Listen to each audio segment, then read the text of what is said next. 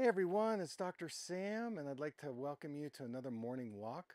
So, I'm going to talk about kids and struggling in school, and perhaps maybe it's because of vision problems.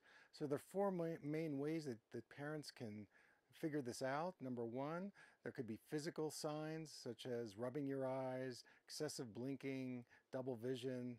The second cue and signal would be performance, skipping words, losing your place, having difficulty copying from the board.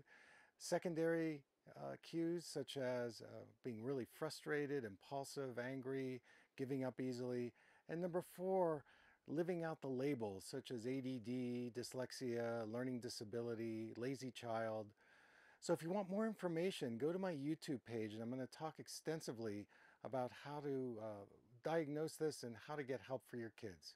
Have a great day.